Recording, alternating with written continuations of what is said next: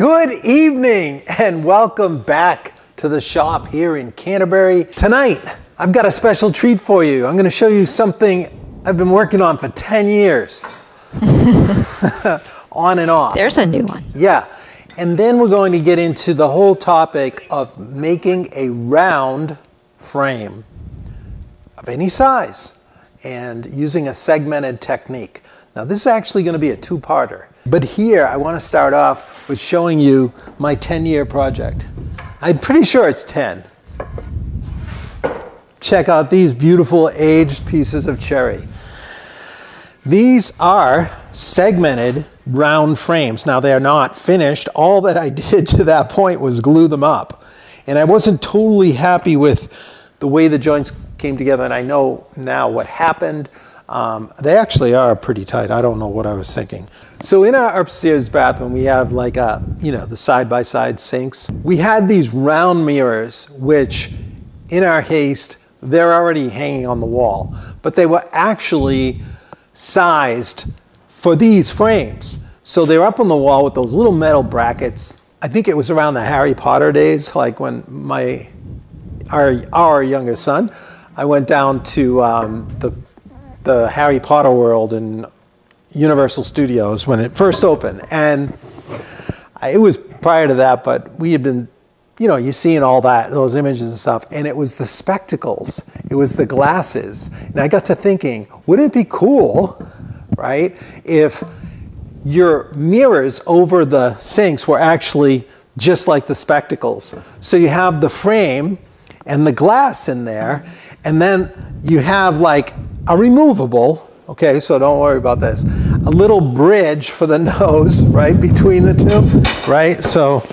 imagine like this, above the vanity, and you got the little bridge piece curving here, and then you have these little stubs that you put on here. You feel like someone's looking back at you, or you're gonna make a spectacle of yourself. Oh. No, I'm just kidding. All that no, but it's not like these giant eyeballs looking back at you. So we're gonna work tonight on the technique for making these round frames. We want to make a little smaller study example, but one that could be quite useful. So you can use this not just for mirrors, but obviously for photographs, maybe a special photograph. And I looked for like mats that were already cut round, but there aren't a lot. However, they do sell plexiglass for mounting photos behind, and quite a lot of different sizes. You can get 4, 6, 8, 10, 12-inch circles,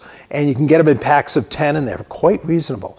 Same goes with mirrors, because a lot of these mirrors are sold as centerpiece platforms for, you've seen them in weddings. You have the mirror in the center of the table with the flowers or whatever on top, and it just embellishes it in a very nice way. So anyway, let's map out our new round segmented frame and we will get started. So I've got a piece of MDF here, like I like to use a lot of times, and I just put a piece of paper on the top because we're gonna map it out. We gotta think about the joints, the sizes of the pieces and everything. So to draw the circle out is extremely helpful because it helps you to know what size pieces you need, width, length, because you're dealing with circles. So look at how old this paper is. I was playing around with different angles.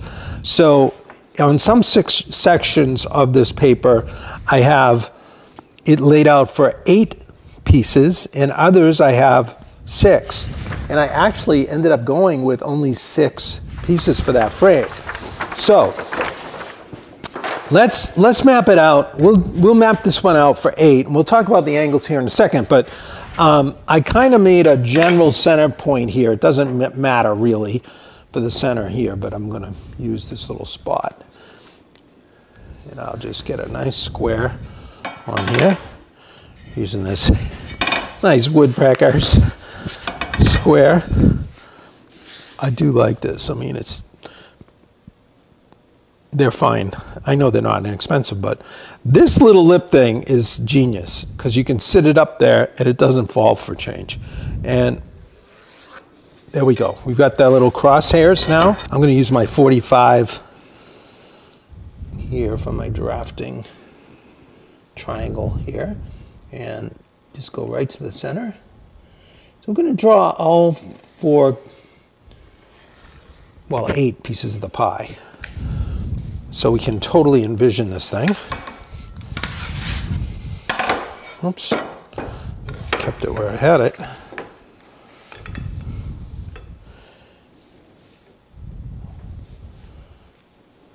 And so here's the thing, you know, you can decide based on the material you have, but you can also decide after you lay it out. But I'm going to start with the 8.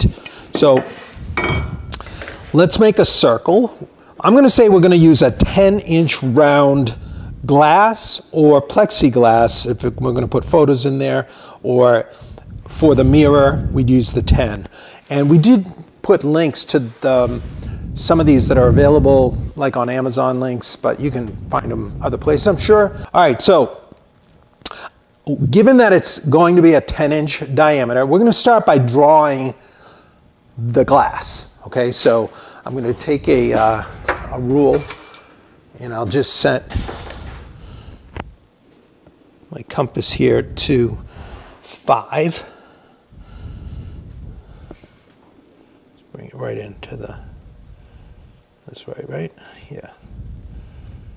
It's going to go right there. I'm starting on the 4, so there we go. And let's make a little point right in here.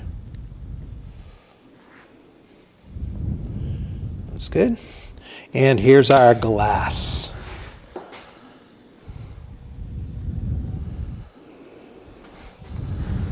Okay, so now usually the lip or rabbet that it's going to sit behind on the mirror is about a 1/4 inch lip in there. So you have room, and then you can put something behind it to tack it. So let's figure on a 1/4 inch. We also need to have a little slack for the mirror itself. So we're gonna just go, we're gonna come inside that glass line 3/16. So we're gonna have an overlap of 3/16 on the glass, but then we'll have a 1/16 beyond it. So we'll have that amount of play.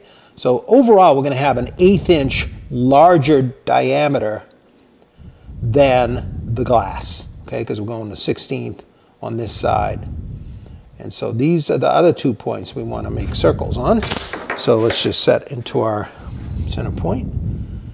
And this first one here is going to be the inside radius of our segmented round frame. Here we go.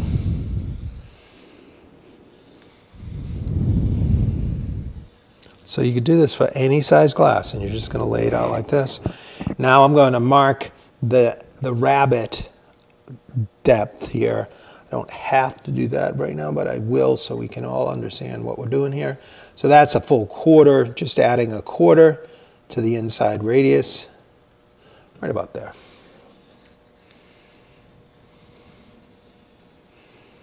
So that gives a little bit of room for that glass to fit in. The glass or the mirror, okay? Now, we haven't decided, but I did decide I was going to go with a 12-inch total radius, diameter on this piece. So we're going to just go, I'll set this out to 6 inches so we can get it out to the whole. I'll start on the 5 here. We're just going to draw, this is our outer perimeter. So this is going to be a nice little, it's going to be about 1 1/4 inches, maybe a little less, right? So yeah, it's going to end up about 1 1/4 inches, 1 3/16 thick this way. But let's go with 3/4 inch thick material to make it. And I'm thinking it'll be set in the back, and this could just be a full kind of radius with a nice round over all around if we'd like. I think that might look nice. All right, so here we go. We've got all our cuts. Now, if we want to figure out how long we're going to make one of these pieces, we want to cut these segments up and we want to get them out of straight stock for this method, okay? Now, we're going to use 8 pieces, so let's get into our geometry. Let's say we only had 4 pieces, and we got a circle out of that. We'd start basically with a square. So the 4 angles, the corners are all 90 degrees. So you have 4 times 90 is 360. So that's basically the concept for those of you who aren't familiar with the geometry of circles like that. But the angles always add up to 360 degrees, no matter how many joints you have, okay? So if we're going to have 8 pieces, we're just going to cut in half, and so instead of 4, we're going to have all of the angles are going to be 45 degrees. So this is a 45 degree angle here. But in order to make a 45 degree angle with 2 pieces meeting, each piece is 22.5 degree joint. So if we go back to our square, all the corners are 90, so every piece has to be, the miter is actually half of the corner. So it's 45 degrees. Here we've got 8 pieces, so the actual angle of it is 45, but to get that miter, we have to cut them at 22.5. So same, like if we decided on the 6th piece, like that one over there, it would be 60 degrees. 6 into 360, 60 degrees, and then each miter would have to be half of that, 30, to make the 60. I just made this on the, just on the chop saw, actually on my Felda, so this is dead on. This is a 67.5 degree angle, or 22 degrees taken away from 90. We need a big enough piece. We don't want to try to have the edge of it here, right here. We're going to come in about 1/8 of an inch. So right about there. So let's just come in and we'll draw this little angle. Okay, that's going to be the inside of my straight piece. And then on the outside, I know I have some pieces that are right about 1 3/4. Yeah, so there we go. We've got that's 1 3/4. Whoops, let me come up here a little. And there we go. All right, so see, I'm in a little outside of my circle. I actually gave a little too much in here. I could push this out and I'd actually have a little more. So anyway, that is the length of one of our segments in order to get the circle out inside of that. So let's measure across here and see what we ended up with. Just a little under. I'm going to go a full 5 1/16. That'll just push it out a little bit more. So on the long points, so we'll say 5 1/16 inch. And these angles, if you're thinking of this, this is like a 90 here. So this is actually 22.5. If this were a 90 degree piece, 22.5 and 67.5. So same down here. Okay, so now you have to create something that'll give you that nice number. So at a chop saw, protractor, you've got to really know that you've got a trustworthy template to get your angles on. Now, I'm going to use some material here. I took a plank, as you may have seen me do before, and usually when you have a plank, it's plain sawn, or you have the grain, or those growth rings are kind of wider apart. They're about 1/2 to 3/4 of an inch apart. So you're getting more to that flat sawn section. So if you ripped that piece up and you've laid it on side, you're going to have more like quarter sawn material. So if we look at the end grain there, it's technically, this is called rift because it's at an angle of about 35 degrees there. What that's going to give us is this nice linear grain on top. So we'll go for that. And we'll try to keep that grain somewhat connected around the circle. Okay, it won't be perfect, but it'll be fairly close. So we're going to have 8 pieces, and I already kind of laid out these light little chalk marks at 5.5 inches wide. Okay, so that's going to give us some extra. So I'm going to number these actually. We'll go 1, 2, so we can, when we assemble them, we'll keep them together, okay? So we won't mix up, so we know the grain will be more aligned here. 6, 7, and 8. Okay, and that chalk mark there is on the inside. We'll remember that. So let's head to the bandsaw. We're going to just chop these up real quick. I got the fence set to right about 5.5, a little less.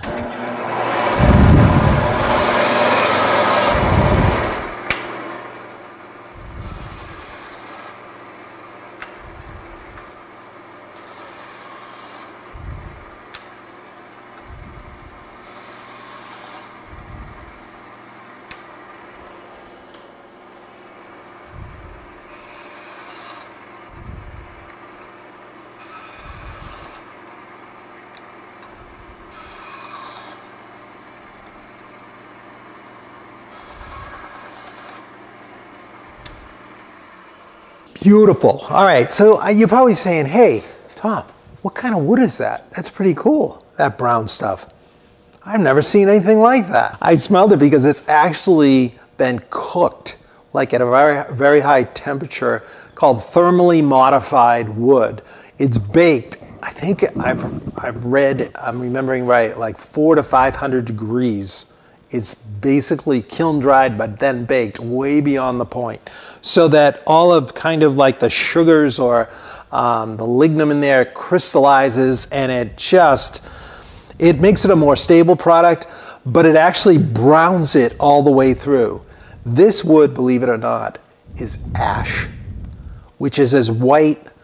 It's a very white, light colored, creamy colored wood. But look, it's brown all the way through. And this was from an 8/4 plank. What's really sweet about it is if you had planned to make something and stain it brown, and you use this stuff, there's no staining required. You can go right to your shellac or oil varnish or whatever you're going with. Now we've got to cut these into our segments. And remember, from our measurements, we decided it was 5 1/16 point to point to ship that out. We're going to do this on the crosscut table, the crosscut sled on the table saw, because that's where I find you get the most accuracy. And I want to try to just get it right off the saw blade, not have to shoot these joints with a plane or anything like that. And you can do that if you have a good sharp saw and you have a nice firm way of holding the material that won't slip, and it's accurate. So part of the accuracy is having a nice kind of wedge that holds your accurate angle. So here's those same angles are recreated. So this is 22.5 degrees here, and we come over to our 90-degree corner, and then it's 67.5 up here. So the triangle is 180. So we're going to put this against the fence on the crosscut sled, and our pieces, like this is going to be the inside edge, so we want it to come this way. Our pieces are going to rest on here, so we'll get our 22-degree angle here, okay, or our 67.5. So that's going to come in from this point, and then we'll flip it around, and we'll put a stop in, and then we'll get our other end. All right, so let's head over to the table saw and knock these out. All right, so here we go. We've got our setup here. I've got all my numbers facing me so I don't mess that up. And I'm going to hold them here. And I've got my wedge that I just showed you right on here. So I'm going to bring it in and keep the number facing me. That's the inside of my segmented disc. And I tack this right to the table with a brad nailer here. A 22 gauge, 1850 GB. People always ask. The Grex is the one I have, but there's lots of guns out there, but these are great. So this is going to hold on that angle. And because you're dealing with small pieces, whenever I'm dealing with like little pieces like this, it makes sense to just take a few minutes and put a hold down on there. And now it's not going to slide around. And you can just relax and push it through nice and evenly. And that's part of the accuracy of this situation, is that you're going to get a much nicer cut. And so first I'm going to cut the angle on one end of all these. So here we go.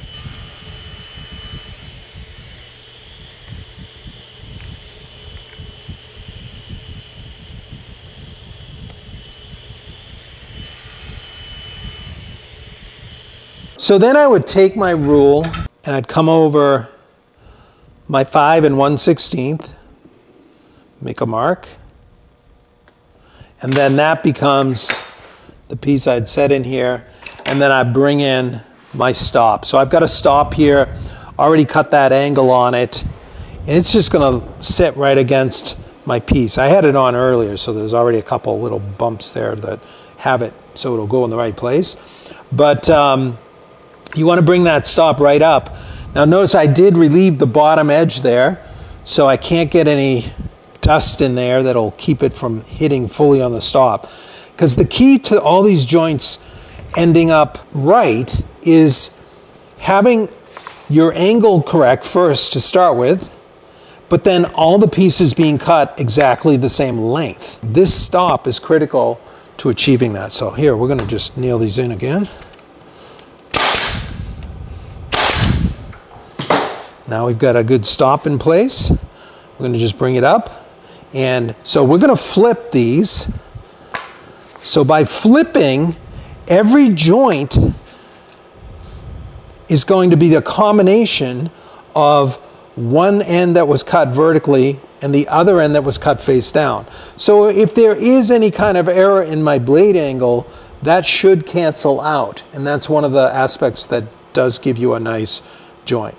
Now you are risking some tear out down on the table on one side, but I'm going to be cleaning these up significantly, so I'm not worried about it. And I'm getting very little anyway with this. All right, so here we go. We're going to run these through, and then we'll be ready for joinery.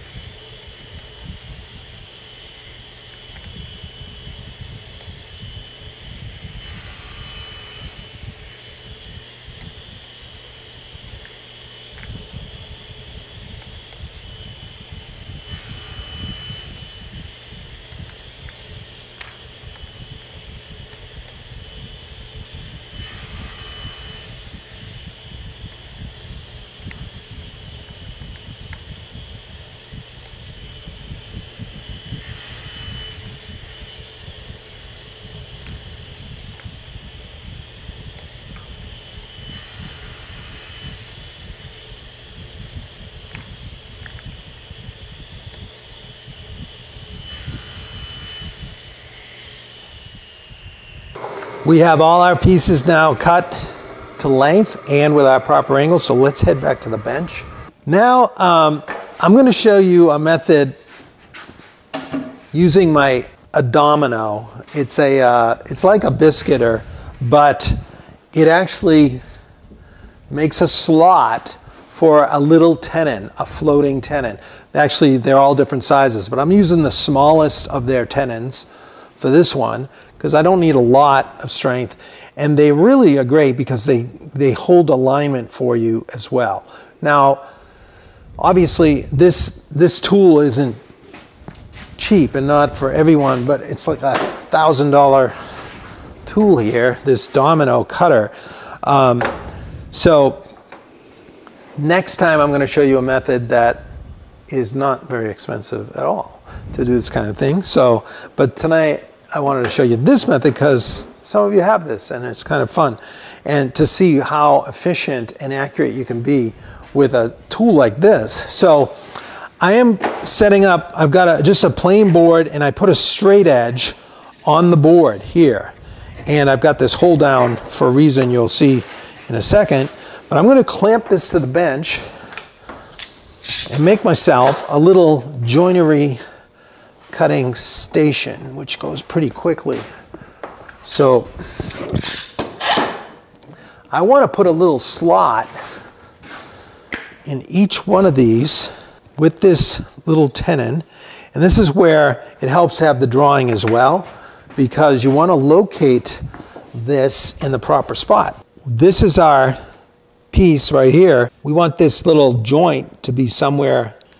If we put our biscuit in place here, right there, about the middle of this, I think I measured earlier, it's going to be about 3/4 of an inch. So I want it justified to the inside because I'm going to be, this is the actual width when it's finalized. So it's actually only 3/4 from this inside heel point. So that's critical. If you just stuck that in the middle, you'd risk it coming through or showing through the outer surface. So I lay that out and I got it marked. I came up about 3/4 of an inch on my set piece to mark this out, but it was just using the drawing. I just made a mark and I knew that was the one. And so I want that to be equal on each end so that when these come together, the points will all line up pretty closely, okay? Here's one of the tricks you can use with your domino.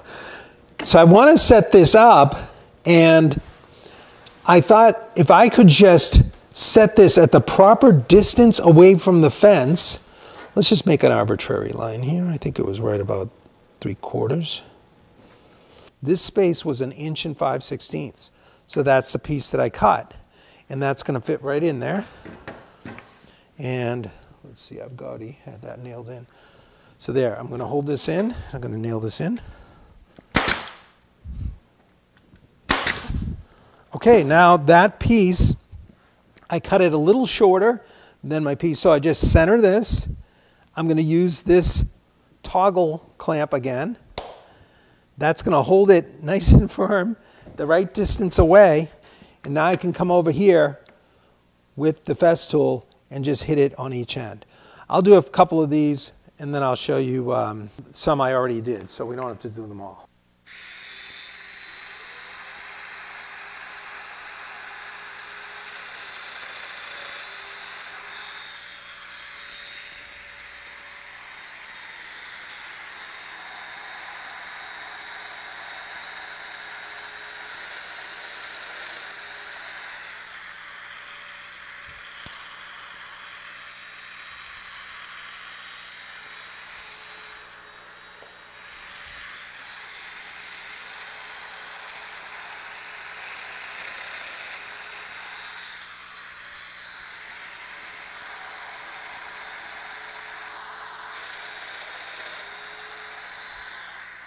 It's very simple once it's set up to get all your joinery cut.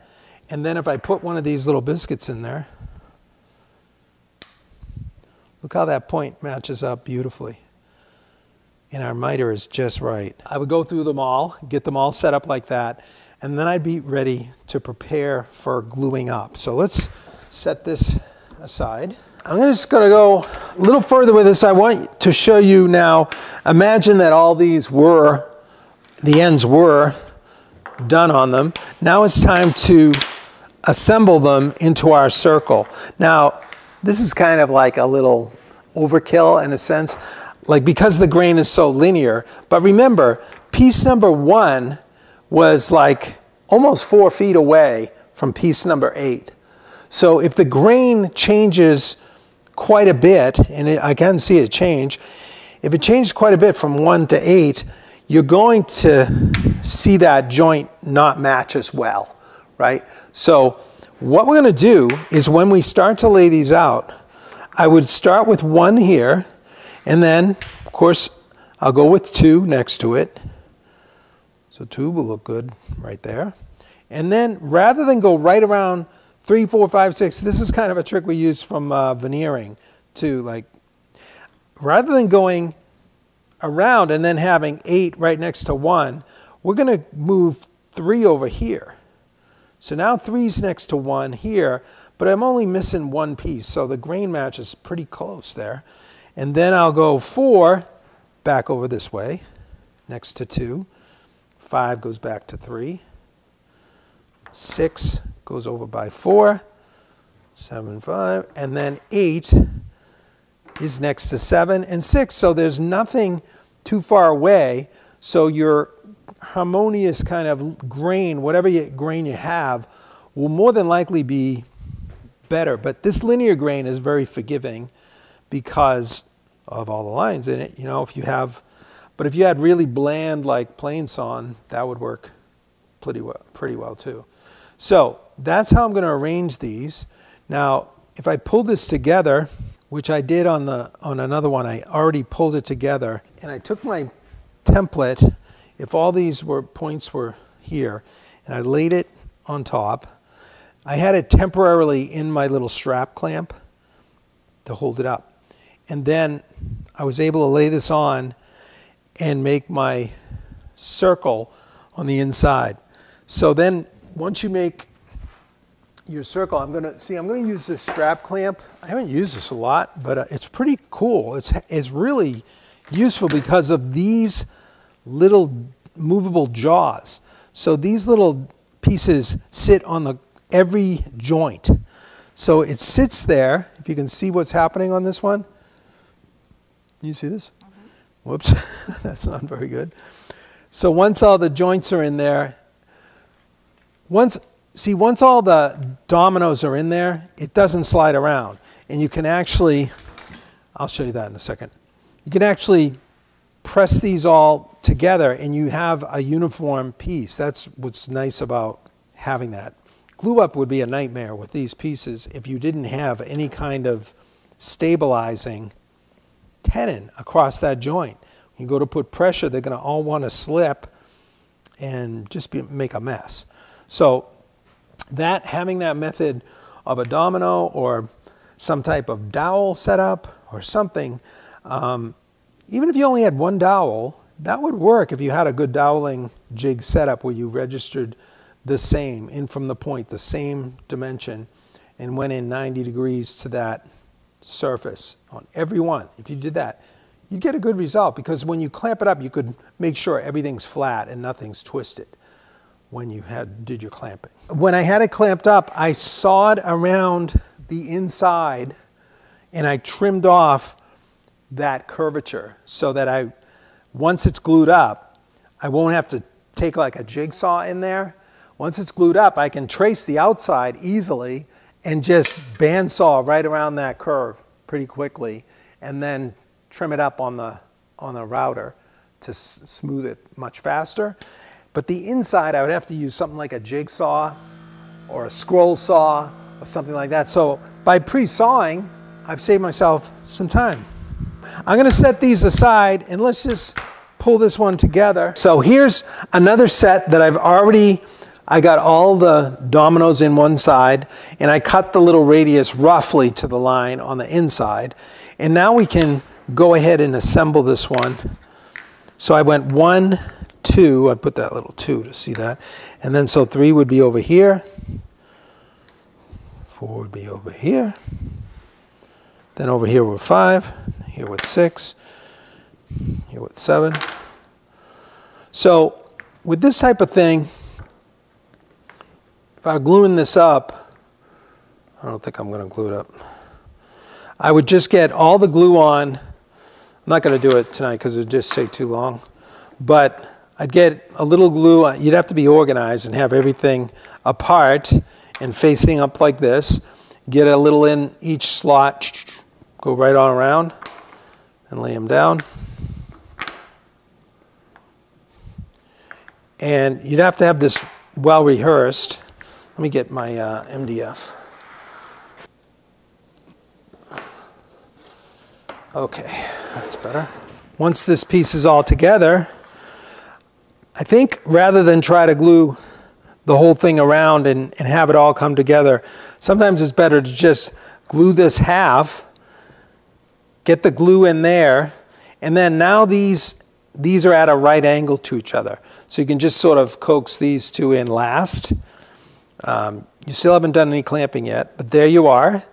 And then with all that glue in there, we'd be having a little bit of a mess there, but you can see now this clamp comes over and these little guys are positioned at, each are at a joint like this.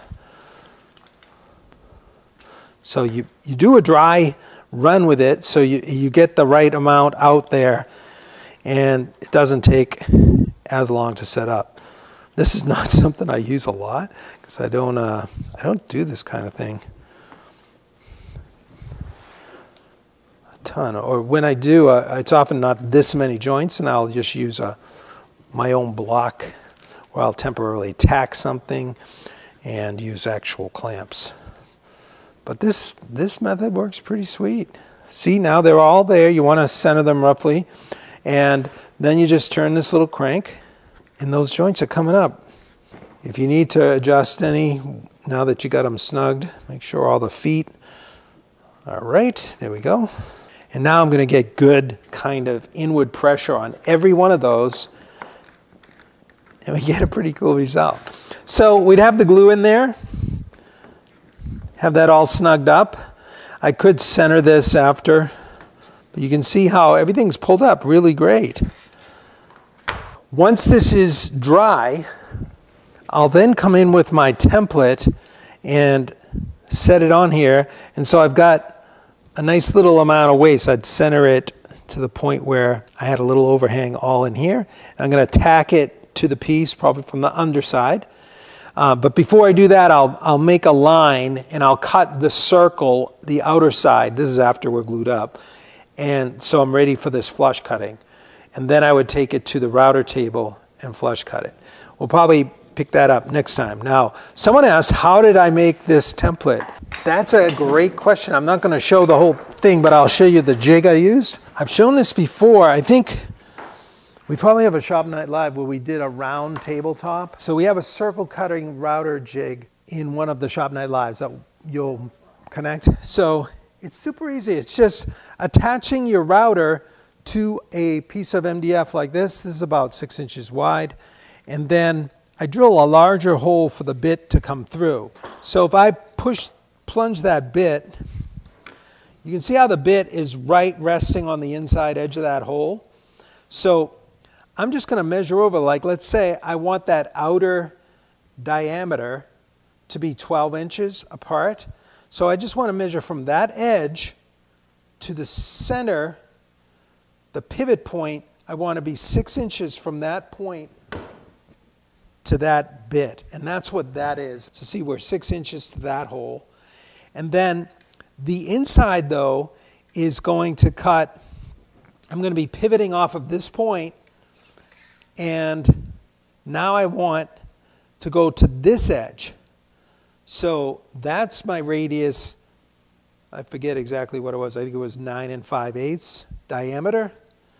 So I had to be like 3/16 shy of 5 to that point. So you can see the center of that hole is 3/16 shy of 5 to that edge. So that pivots around. Now, I just use a 1/4 inch drill bit to drill these holes on the drill press.